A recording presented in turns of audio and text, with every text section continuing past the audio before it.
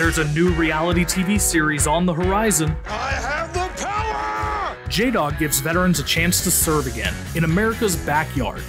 There's a term in the military that kind of prepped us for jobs like this. It's called embrace the suck. So why do they do it? It's enjoyable to see somebody smile because they got something done that they needed. That's usually the biggest reward of our job. It's unexpected. Look at that. Wow. It's surprising. That one. It's America's veterans launching a new mission. Operation Hidden Treasures, now live on Vet TV.